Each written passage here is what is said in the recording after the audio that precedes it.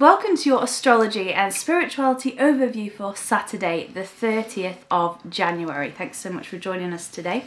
Today we are using the Gaia Mother Earth Oracle cards. I'm really beginning to love these. The graphics are just fantastic. So they've got like the sacred flame heart on the front, and which is warming. Yeah. We have a real fire here, and when that fire's lit, oh my word, it's just tremendous. It just.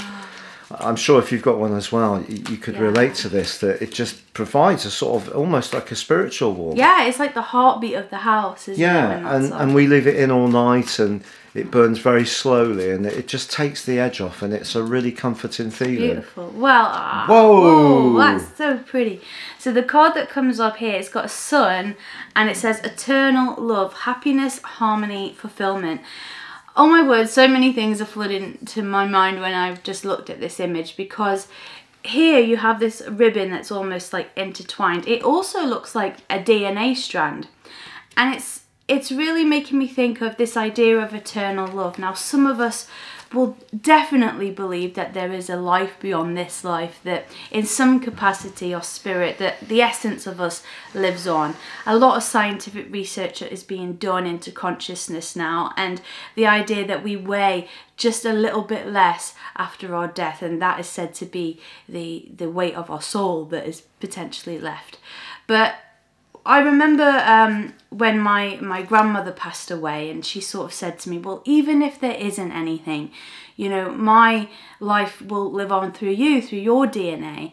And that is so true. We are all a testament, I think we've said this before, to people that have gone before us, this eternal love, these eternal strands that really tie us all in together. And it's something really beautiful to behold, really, and something that we are all very, very blessed with. Yeah, I think that's lovely.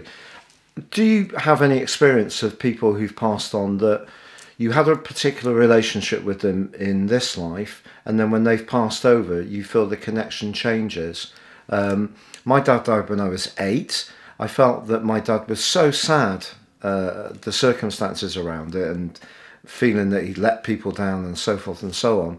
I really feel that my dad was sort of like in a very painful place for a long time. Now, weirdly, just before I actually physically met Elisa, but in the 5 months we'd worked together before we actually physically met, and of course we'd known each other for about 3 or 4 years before that in a very sort of cautious way, I just kept getting this feeling that my dad was sort of going like this. Yeah. Sorry if I'm knocking the camera, but just really sort of like rubbing his hands and really jolly for me. And then sadly my sister died, my eldest sister died 4 years ago, and I feel that she went through a very quick transition on the other side. And then Elisa's dad died just over two and a quarter years ago, and he also had a very tough time in the way he passed over, and I could psychically feel very strongly it was basically a chest issue. So it was a pneumonia issue, which was very serious.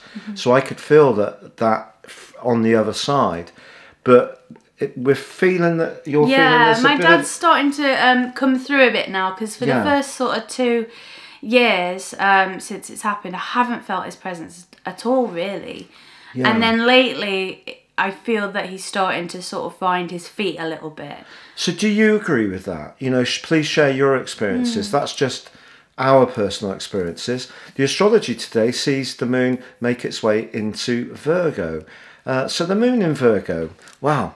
Are you someone who's meticulous about your home? Well, if you are, you've likely got the moon in Virgo, or you've got the moon in the 6th house, which in astrology is very much represented by Virgo energies. Or perhaps you've got the moon very close to Saturn, so you like things to be very organised and cool and very running like a well-oiled machine. But for all of us, the moon being in Virgo gives us an opportunity to get a little bit more together on the home front. It could be decluttering, it could be dusting, it could be making sure a trusted domestic appliance gets a service, or we change the vacuum cleaner bag, get a new mop for the kitchen, that kind of stuff. So very virtuous in a practical way over the next couple of days.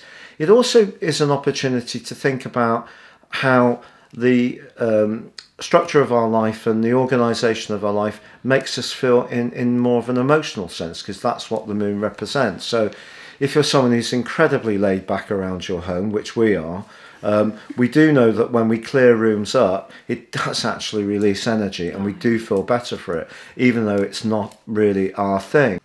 So Virgo, from a more emotional viewpoint, could be a time to sort of think about our welfare, our physical welfare as well. You know, are we happy with all our routines? Are we being quite as careful about what we're eating and drinking?